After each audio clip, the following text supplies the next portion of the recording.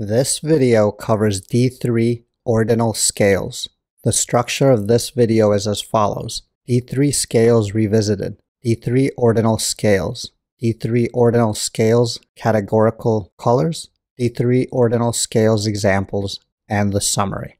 Alright, let's get started. D3 scales revisited. D3 provides three types of functions that map an input domain to an output range. The quantitative scales are for real numbers.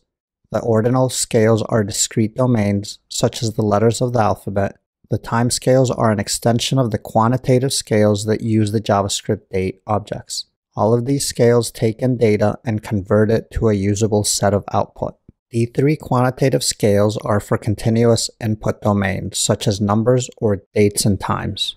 The mapping is linear in that the output range y can be expressed as a linear function of the input domain x. The domain is line 1, the range is line 2. The range is thus the result of the y equals mx plus b transformation from line 1 to line 2. The leftmost element in line 1 gets transformed to the leftmost element in line 2, and the rightmost element in line 1 gets transformed to the rightmost element in line 2, and the middle elements in line 1 get transformed to the middle elements in line 2.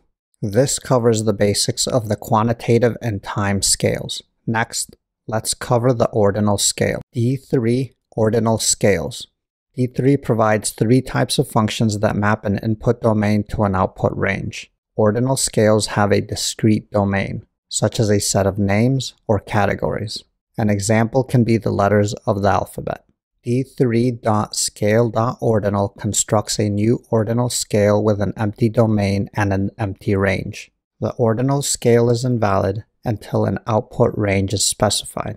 Until it is specified, it will always return undefined as the return value.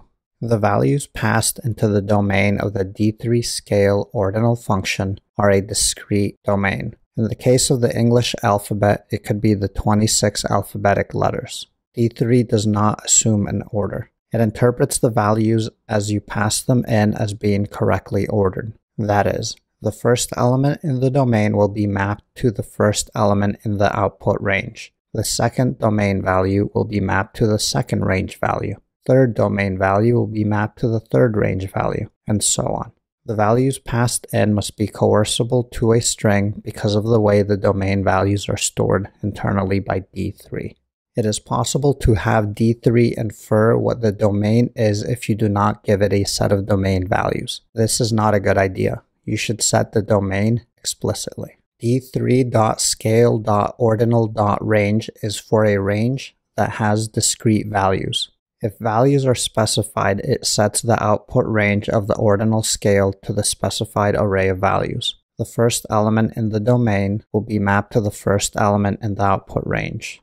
The second domain value will be mapped to the second range value. The third domain value will be mapped to the third range value, and so on. If there are fewer elements in the range than the domain, the scale recycles values from the start of the range. The range is intended for discrete range values that match the number of domain inputs. For example, the word for the numbers in Spanish could be the domain, and the range could be the words for the numbers in English, where both are ordered in a natural order. This is a one-to-one relationship where we can take the input from the domain and change it to the output from the range. D3.scale.ordinal.rangePoints is for a range that has a specified continuous interval. The interval is a two-element array representing the minimum and maximum value. The interval is then subdivided into n evenly spaced points where n is the number of unique values in the input domain. The padding can be used to apply padding to the interval at the start and end of the range. D3.scale.ordinal.rangeBands and D3.scale.ordinal.rangeRoundBands are for ranges that have a specified continuous interval. The interval is a two-element array representing the minimum and maximum numeric value. This interval is then subdivided into n evenly spaced intervals, where n is the number of unique values in the input domain. The padding corresponds to the amount of space in the range interval to allocate to padding between the bands. The outer padding is for the padding before and after the entire group of bands. Range round bands is the same as range bands, with the added bonus that the band width and offset is an integer value in order to avoid anti-aliasing artifacts. Once a range band ordinal scale function has been set, range band will return the band width. This method is used in conjunction with range bands or range round bands. This can be useful to double check your work. D3 ordinal scales categorical colors. D3 comes with 4 types of ordinal color scales. Each scale comes with a range of HTML colors. The category 10 scale comes with a range of 10 categorical colors. The category 20 scale comes with a range of 20 categorical colors. The category 20B scale comes with a range of 20 categorical colors that are different from the category 20 colors. And the category 20C scale comes with a range of 20 categorical colors that are different from both the category 20 colors and the category 20B colors. These category colors are used very frequently for color encoding of data. Next, let's check out some ordinal scale examples as well as categorical color examples in the JavaScript console. D3 ordinal scale examples. First, let's define the ordinal scale variable we will use. As you can see, the ordinal scale is a function. Remembering that the scale is invalid until we provide an output range, let's try passing in a number and a string. Both return undefined as we would expect them to. Next, let's define a discrete domain, the letters of the English alphabet. The alphabet variable is defined as an array of 26 elements, each of which is a string of the letter of the English alphabet. Next, let's define the domain for the ordinal scale defined earlier. The domain of the ordinal scale is now 26 letters. If we pass in one of these 26 letters, it will be converted to something in the range. If we pass in the letter A, if it is a one-to-one pairing, then the first letter of the alphabet will be converted to the first element in the range. If it is a range points range, then it will be converted to the first of 26 evenly spaced points, where 26 is the number of unique values in the input domain. If it is a range bound bands range or range band, then it will be converted to the first of 26 evenly spaced bands, where 26 is the number of unique values in the input domain. Before we try different ranges, let's check to see if the function is valid yet. Both returned undefined as we would expect it to. We have not defined a range yet, so the ordinal scale is invalid until the range is defined. Let's define 2 possible ranges based on the numbers 1 to 26.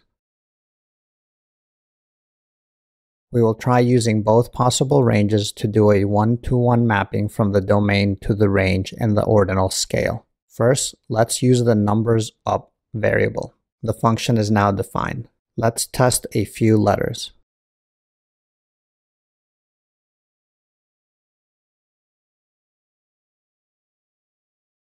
The ordinal scale worked. It mapped the alphabet letter strings we passed into the ordinal scale function and converted them to numbers from the numbers up array. The first element A was mapped to the number 1. The second element B was mapped to the number 2. The fifth element E was mapped to the number 5. The 26th element Z was mapped to the number 26, and so on.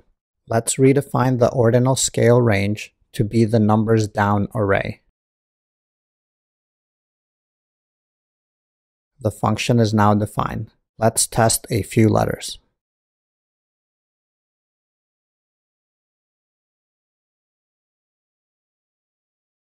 The ordinal scale worked. It mapped the alphabet letter strings we passed into the ordinal scale function and converted them to numbers from the numbers down array. The first element A was mapped to the number 26. The second element B was mapped to the number 25. The fifth element E was mapped to the number 22. The 26th element Z was mapped to the number 1, and so on. This shows that if it is a one-to-one mapping in the range, then the first domain element gets matched to the first range element. It does this regardless of what order you think it should be. This is worth paying attention to if you are passing in an ordered or unordered array as the range. Next, let's take a look at setting the range points of the ordinal scale.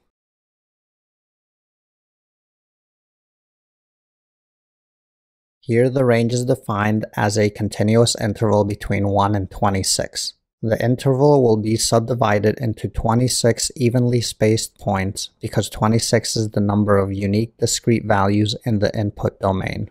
Let's test a few letters.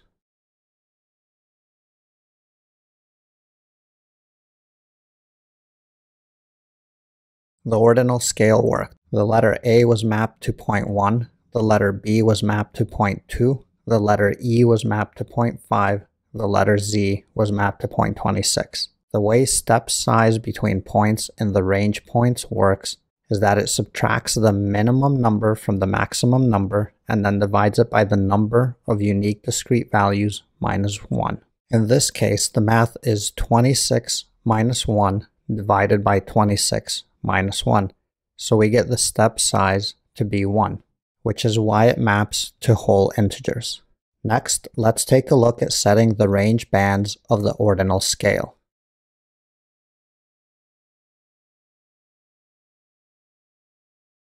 Here the range is defined as the continuous interval between 1 to 27. The range will be converted to 26 evenly spaced bands where 26 is the number of unique discrete values in the input domain, which explains the number 27. For points, there are 26 points between 1 and 26 inclusive, while there are 26 bands between the number 1 and number 27 inclusive.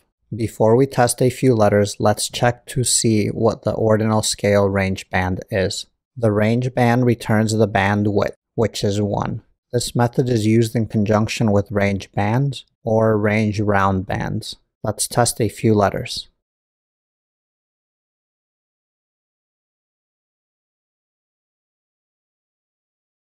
The ordinal scale worked. The letter A was mapped to 0.1, the letter B was mapped to 0.2, the letter E was mapped to 0.5, and the letter Z was mapped to 0.26.